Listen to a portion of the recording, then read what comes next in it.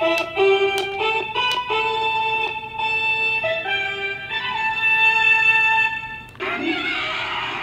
know it's the Dragon Dagger. Saba's not done yet. We're making a white Power Ranger helmet. I'm excited. You should be excited. Roll the intro.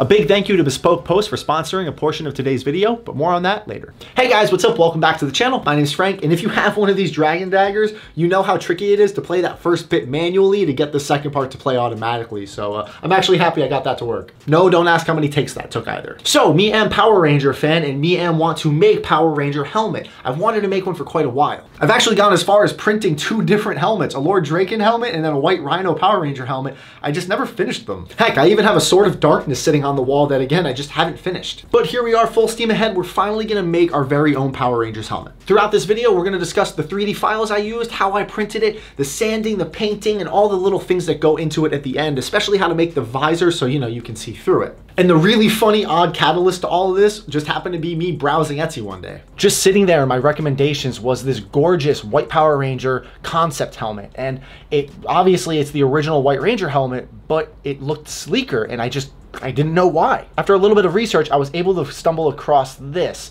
Now, it's a custom concept design by an artist named Carlos Dattoli, and this is beautiful. I love this suit. This thing is gorgeous, and I absolutely want to make this full suit one day.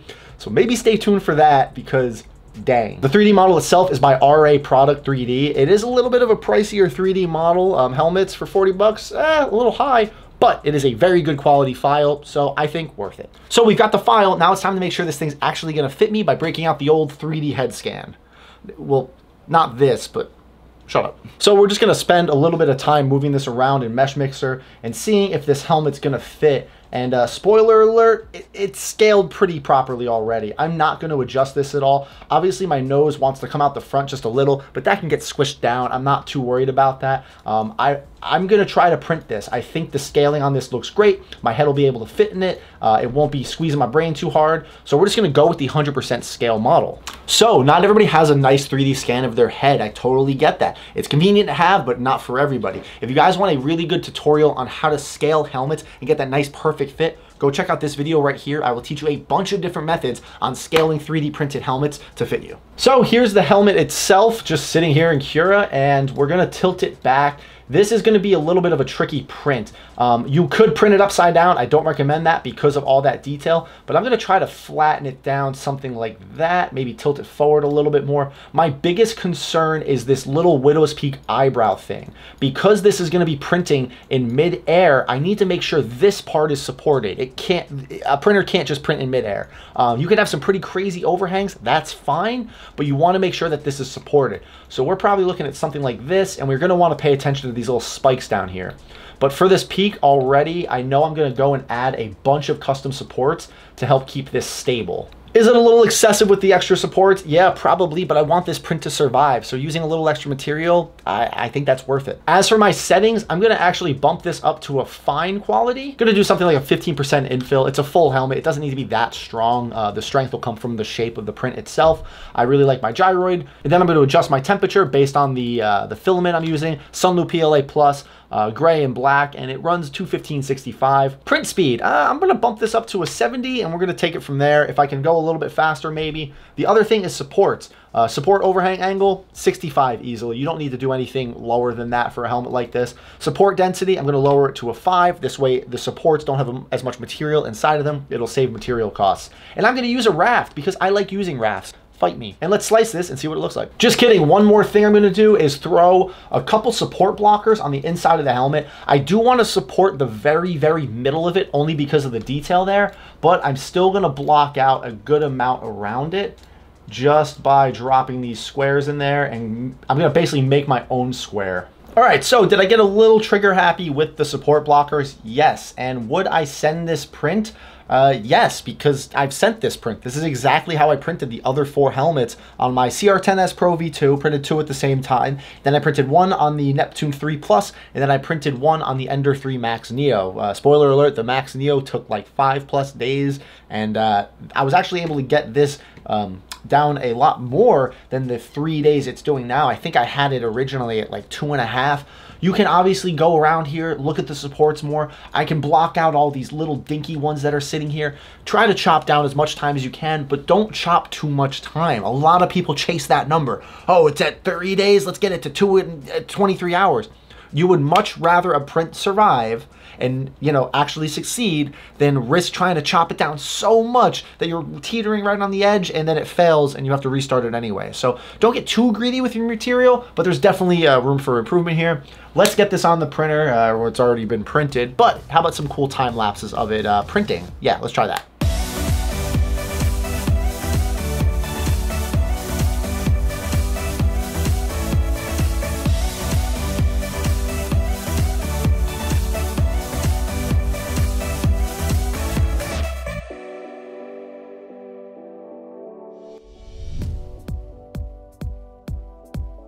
Okay, so I'm approaching this build a little bit differently than normal. I have the helmet all done and off the printer, but instead of waiting until after it's painted and everything to go and do all the elastics and straps and buckles, however this helmet's gonna be held together, I actually already went and did that. I wanted this helmet to be easy to put on, so I have the back panel here, but not only does it have a little elastic strap, it's also magnetic, so I can take it apart to paint it or do any repairs or get into the helmet a little bit easier, and then the magnets just snap back on, and then I can lock it back into place. Inside the helmet is just a mixture of EVA foam, and I just cut little panels of it to help hold the helmet on my head in a better orientation. I put some thin EVA foam around where my mouth goes, so my nose and my chin isn't, you know, rubbing on the plastic, and it's a lot more comfortable.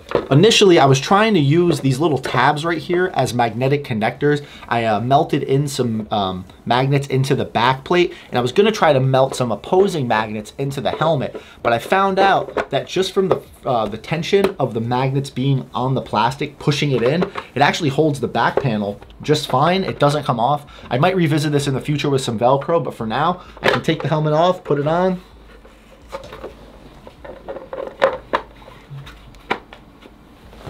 and everything lines up. So now I'm happy with how the helmet fits. It's comfortable.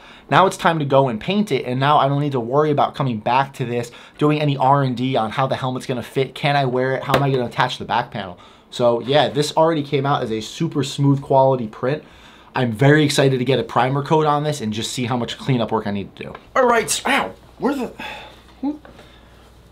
the heck did this authentic Japanese Nada tool come from? Oh yeah, that's right, today's sponsor, Bespoke Post. Bespoke Post is a monthly membership club that delivers top shelf goods from under the radar brands right to your door. It's free to sign up, and they help introduce their members to cool new products. Outdoor gear, barware, kitchen and home goods, clothing, and more. Each box of awesome has around a $70 value, but you only pay a fraction of that price. 90% of the products in Bespoke Post boxes come from small brands, many of which are based right here in the US. You'll get a box assigned to you each month based on the questionnaire you took when signing up. This way you get to preview what's in the box before it actually ships out, and you can either keep it, change it, or skip that month entirely for no charge. You only pay for what you want, and the box lineup changes every month. So for this sponsorship, they sent me 3 different boxes to test out. First up is probably my favorite out of the 3. This is Slash, and it comes with this awesome Japanese Nada tool. It's this absolutely beautiful full tang blade, and this thing's gonna be great, especially with the bamboo I have in my backyard, pruning trees and just chopping up some kindling. I'm very excited to use this. Next up is Caprese, and I know I'm butchering that word, but it doesn't change what you get in the box. Believe it or not, I actually do like to cook and eat food. I kind of need it, and being able to dress a salad with this is gonna be delicious. And finally, probably the riskiest, to my own health at least, is Scorch. I love hot sauce and hot things, and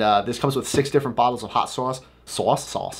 Sheesh, I know I'm from New Jersey, but what was that? Scorch comes with 6 different bottles of hot sauce in a really great variety of flavors, and I really want to try one and try to finish this ad read, so let's see how that goes. And of course, we're gonna pick the hottest one based on Bespoke Post's own website, Peaches and Scream. Get it? Bottoms up. Let that stew for a minute or two. To get 20% off your first To get 20% off your first box of awesome, click the link down in the description and enter franklybuilt20 at checkout. Or just go to bespokepost.com/franklybuilt20. Thank you again, Bespoke Post, for sponsoring this video. Thank you guys for supporting the channel, and let's get back to the build.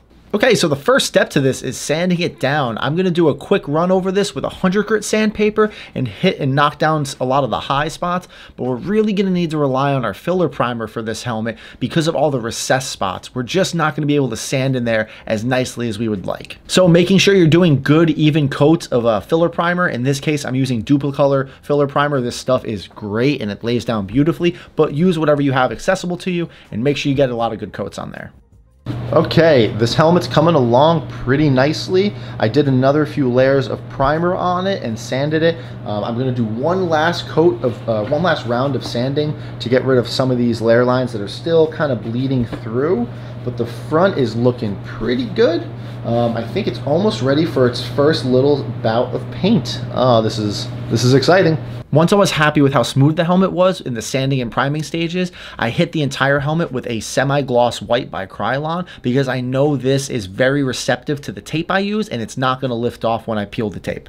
And now for the worst part, the masking. This helmet's gonna go through a few different stages of masking. First up, I need to cover up all of the white spots that are gonna stay white through the whole build. But once I was happy with the masking, it was now time to put on a gloss black base coat. This is a base coat for the gold I'm going to be using because a lot of metallics need a nice black base in order to shine through properly. And this Creality Gloss Black really loves to run if you go on too heavy. So if you're using this specific product, take your time, build it up in layers, and don't just douse it in one go. Now, if you aren't happy with how the gloss black comes out, you can still go backwards. There's nothing saying I need to take the tape off and redo the white if I'm not happy with the black. So I can go back and sand the black back down, do another few coats of primer, do the black again, and kind of restart at this stage. So make sure your gloss black is nice and smooth and shiny, and we can move on to the gold. Next up was more masking. There are parts of this helmet that stay gloss black, so I went back, covered those up with more tape, and now that all that's left is to apply the gold. I went over the black with some, I believe, 500 grit sandpaper just to smooth it out just a little bit more and help that gold be even smoother. I actually ended up using a new gold for this. This is the 18K Creality metallic gold, and I needed to test it beforehand because this stuff did not want to take a clear coat at first, but after a little bit of testing, I figured out a way to get a clear coat to adhere to it. It's a much different tint gold that I'm used to using, but I think it was perfect for this helmet. Just look at how smooth that was coming out. Seeing this come to life was so freaking cool. I am so happy with the results. And now probably the best part that makes masking oh so worth it, peeling the masking tape off. I was finally able to pull the tape that was covering the white and the black just to finally see how this helmet was turning out. Now, I don't know if there's a perfect time to remove masking tape when you're painting. Sometimes you want to do it when the paint is still a little fresh or tacky. Other times you want to wait a few days before you remove it. And again, this comes down to testing and making sure you're practicing. And sometimes there's going to be errors, so don't be deterred if you have an imperfect line or something gets a little messed up. And before the clear coat, the final part was doing the little chrome mouth. I masked that off and hit it with some Creality chrome. Here's a look at the helmet before I hit it with the 1K Duplicolor clear coat, and I really love how the gold was coming out, but that clear coat was going to bring it to a whole new level. Unfortunately, the only footage I got of the clear coat was on my cell phone while it was still, wet and tacky, but make sure you build it up in small layers, a few dust coats at first, and then you can do a nice thick wet coat on it. All right, so we're in the home stretch. We're back inside with the helmet, and look how this cured up. Oh my God. I'm so happy with this, but now we need to do the visor, and looking back at it, this is probably something I should have done when I was doing all the padding and foam on the inside, but I do have the template. It still fits. This is exactly what I'm gonna need to use to make the visor, and for that, and I'm wearing gloves because I don't wanna mess the paint up. So let's put you right there.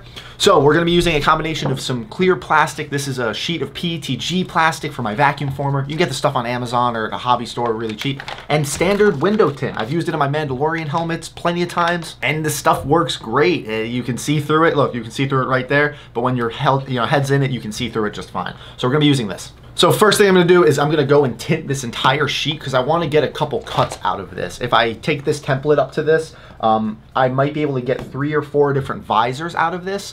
This way I can, if I mess one up, I can go into the next one. So I'm gonna tint this whole sheet.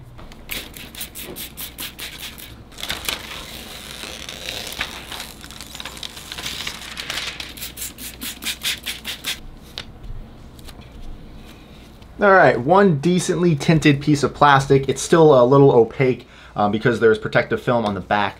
And so now I'm gonna lay the template down and try to get this thing to fit. It's gonna take some trial and error, but I think I can do it. Okay, after riding the struggle bus a little bit, I think I got it. It's a little dirty. I gotta clean it up, and then the tint, I still need to work some bubbles out, but I'm really happy with it. I really had to take my time to use the template and a lot of fitting trial and error. And what's great about PETG, or most plastics, I was able to take a heat gun and heat it up and let it kind of droop over the plastic. I was kind of bending it over like my leg, because round leg, and trying to just get it to hold that shape, because if it's flat, it's gonna wanna pop out of the helmet a lot. So just getting it to have a little bit of a bend really will help keep it in there. And then at the very ends, right here and here, I'm gonna use a little bit of Velcro, because it's not in my line of sight. A little bit of Velcro to hold it in. This way, if I ever want to make the visor darker or lighter, I can pop it out. The same thing I do with my Mandalorian helmets. I can always take the visor out and repair it or change it out. Okay, so with the assistance of some Velcro taped behind tape, yeah, right? So the Velcro is facing out, and then I put a little piece of Velcro right on the edge there. So now the visor stays in, and if I want to pop it out, I can, but let's see how this looks. Here, we'll put the back on too. And I am very glad I did this. This makes working on this helmet so much easier. This little magnet clasp system, so I can get into the helmet easier.